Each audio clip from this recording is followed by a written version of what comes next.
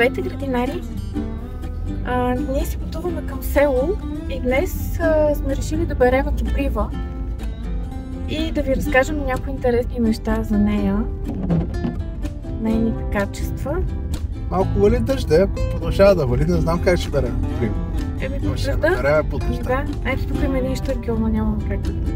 Единствено щъркел в селото. Те са това. Това смисъл, двойка си. Иначе времето си е типично пролетно. Дърветата са нацъфтели, вали дъждец. И с един чадър и ще се набереме коприва. Свежа коприва.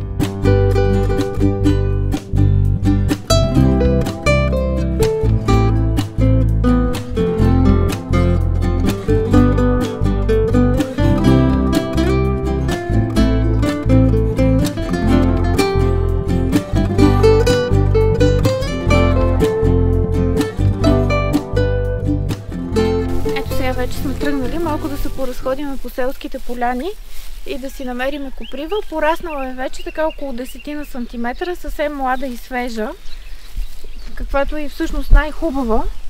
Ето, връхчетата на копривата са най-подходящи. И първото и основно, което всички знаем още от когато сме били малки дечица, е, че копривата пари. Затова първо трябва да се оборудваме с ръкавици. И тогава вече може спокойно да почнем да я берем.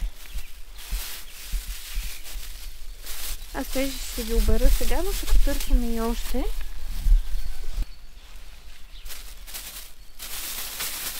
Прибираме. Направо имам чувство, че ме боцка през ръкавици, но не е така. Просто очаквам, че ще ме парне копривата. Майка ми е разказала как като малка съм паднала в някаква коприва на село и после съм се карала на баба ми, защо е съдила тая коприва толкова много там. Но съм била мъничка.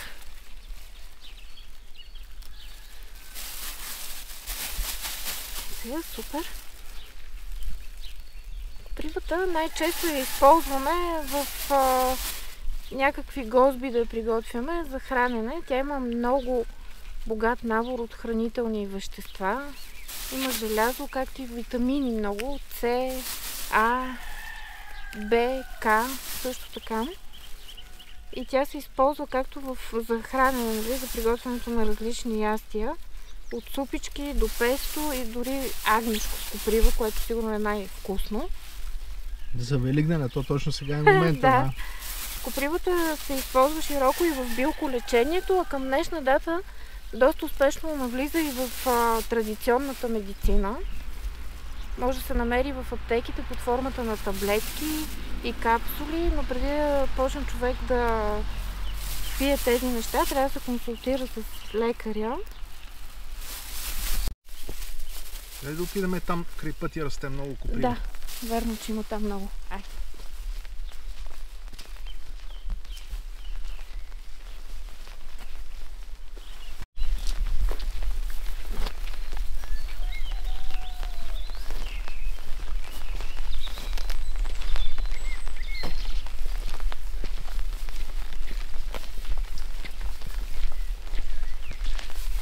Макар че пръска малко и е хладничко, всъщност е много приятно, много свежо. Въздухът е много чист.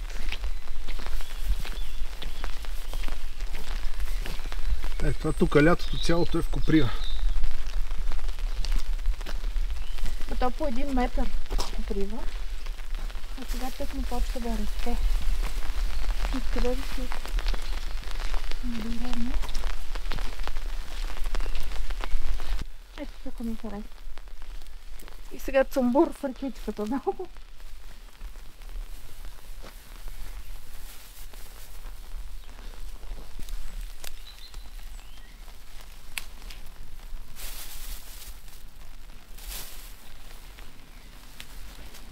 Копривата, преди да започнете да я готвите или там за каквото сте решили да я приготвите, първо трябва да я попарите с вряла вода, за да спре да пари. Защото, както знаете, тя цялата е покрита с едни мъхчета, които когато се докосват до кожата ни, остават страхотни обриви. И след като бъде попарена, вече може спокойно да измиете, да я изчистите и да си я нарежете. Тя първата вода се изхвърля? И първата вода се изхвърля, но може да си я оставите и да си я запазите и когато се изкъпете и изплакнете косата с тази копривена вода, тя става много хубава, лъскава. Копривата, освен че се използва за храна, за билколечение и така нататък, тя се използва много и в козметичната индустрия. Приготвят се най-вече препарати за коси, против пърхот, против косопат, но също така влиза и в някои кремове и в някои противоалергични мазила. Колкото и странно да звучи, защото нали, когато става дума за обрив, първата реакция е алергия, но копривата съдържа вещества, които тушират някои видове алергии. И не само кожни, а и такива, които са свързани с сенна хрема и тези сезонните парене на очите, хреми от цъфтежите и така нататък. Дали тук да продължим или да търсим друго огнище?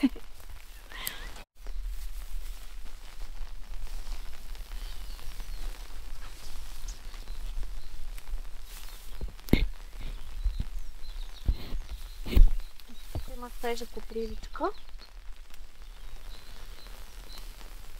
А копривата е много интересно, че всъщност има и такива болкоуспокояващи действия.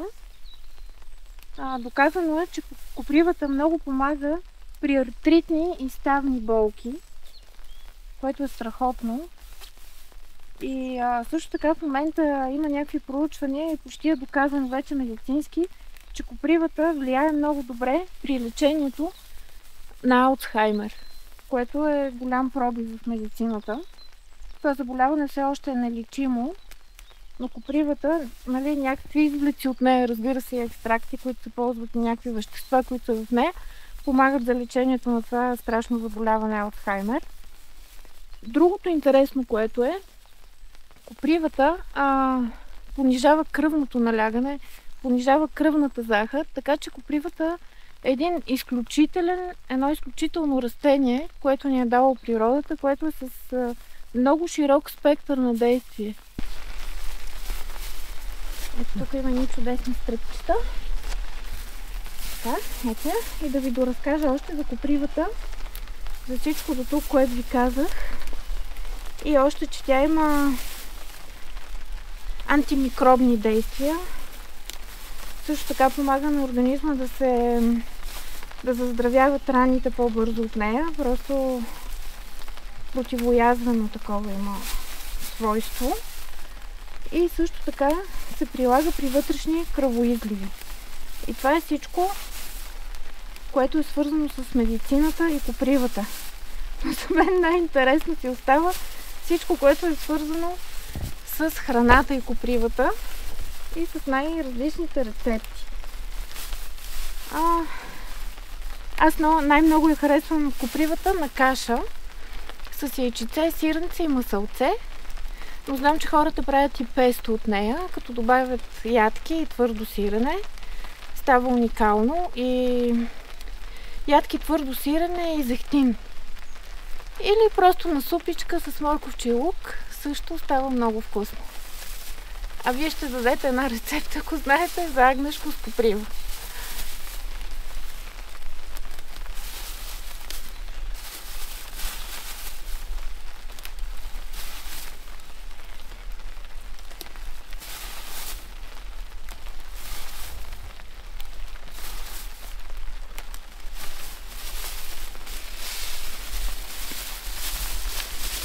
Много се засили дъжда. Ще се скрием за малко и после продължавам.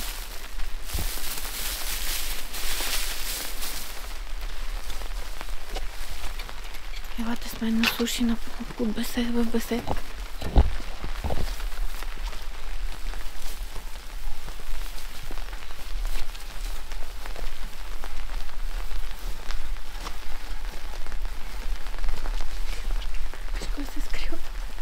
Това е този петел. Е петела, който чувате ако корига във всичките ни клипове. Той е по-наперен по принцип, но сега се скрива. Седи на сухо, да. Да ви запознаем с него. Казва се Славчо.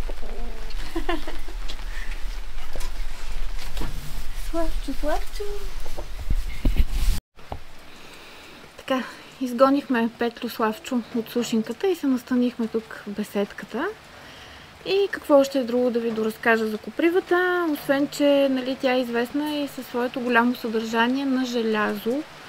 Значи тя помага много при хора с анемия, подобрява качеството на хемоглобина в кръвта.